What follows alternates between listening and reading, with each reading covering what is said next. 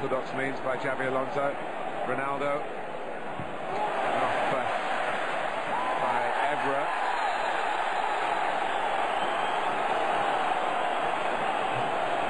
Arvaloa and Nani collide.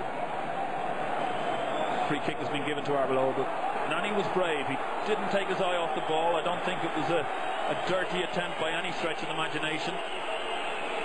And I think the referee does see that. I hope he does, and if he doesn't, Van Persie is reminding him. I think Van Persie might be referring to that earlier incident when he was perhaps. You see here, he does have high spells there, but I do think he's going for the ball, and you can see it there. There was no look around to see where the other player was, and normally that's the cynical part in it. Oh, hello. Oh, no. Nani sent off. And Alex Ferguson is staggered.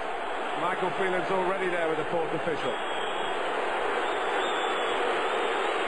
But nobody in the stadium was expecting that. What an awful decision by the referee. It was not a direct attempt to stud the player in the chest. It was a half-hearted attempt to control the ball with his leg up high.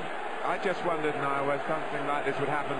Manchester United haven't had a player sent off all season. And they haven't had one sent off since Johnny Evans in that 6-1 home defeat here. It's getting on for 18 months ago.